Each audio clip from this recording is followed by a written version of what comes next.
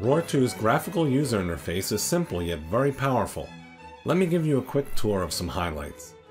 In this video, I'll cover two general areas of the user interface: displaying what you want, how you want, and then saving views. Most everything in ROHR2's interface is customizable.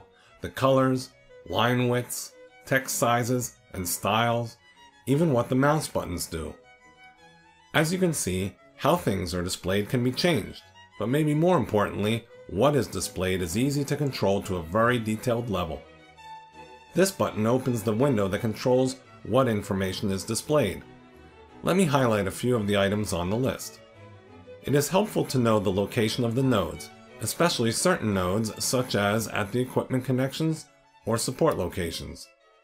Showing all the nodes in an overview of the model can result in overlapping of node names. Although the node names can be moved, it still may be desirable to not show all the node names in certain views. Here we select just nodes at boundary conditions.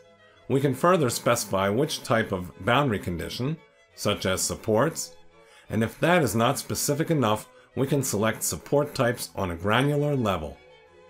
The boundary conditions themselves can be switched on or off here.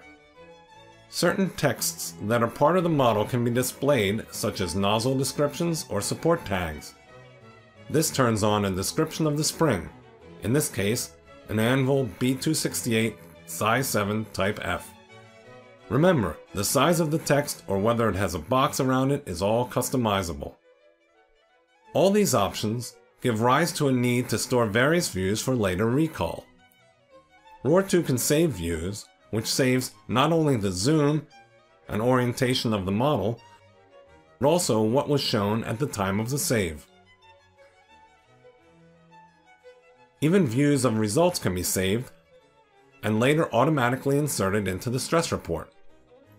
When models become larger, views of sections can be stored so that the proper amount of information is in each view.